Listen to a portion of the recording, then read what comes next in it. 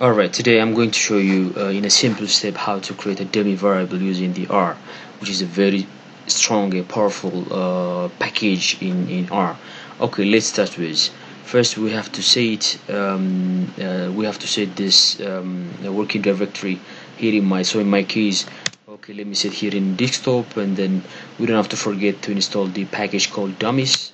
Okay, we have this one, and then in my case, okay, let me see or this data set. Okay, all right, actually this is I think this should be okay. There should be some problem here, but it is a minor problem. Okay, because we need to convert the XLS file into CSV, which is very simple.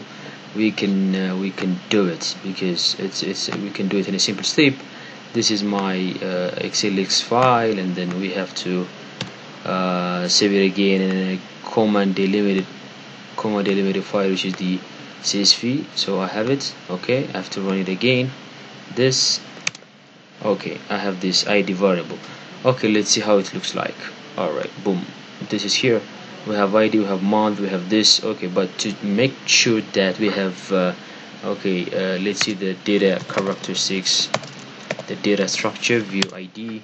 So you can see that ID, we have the first column is ID here, and the last column, as you can see from here, is the, just to make sure that we have created the dummy variable in the right sense, change rate, which is the last column, as you can see.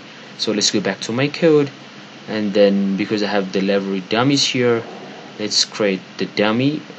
We have this ID, as you can see here, the ID, because I need to create the dummy based on the country specific dummy. I have to take the variable ID out of, as you can see here is ID, out of the main variable, which is the in a capital letter ID. Okay, let's go for it. Okay, let's see this view.